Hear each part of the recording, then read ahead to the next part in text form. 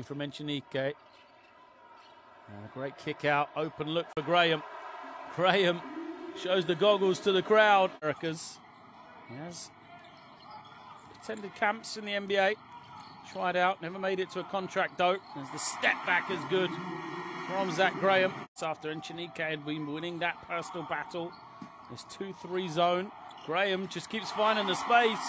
And they're going to have to match up slightly better than hit with hit. Find their way back into this game. They can't if they're going to let Graham just wander to the basket like he did there. They're trying to run the clock. They don't want to be too passive here though. Graham will take the three and knocks it down. Giens back out to Zachary Graham.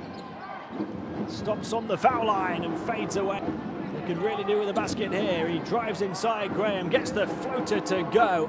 Will he unload this time? Turns, fires over the top of Cortez. The Zach attack strikes again.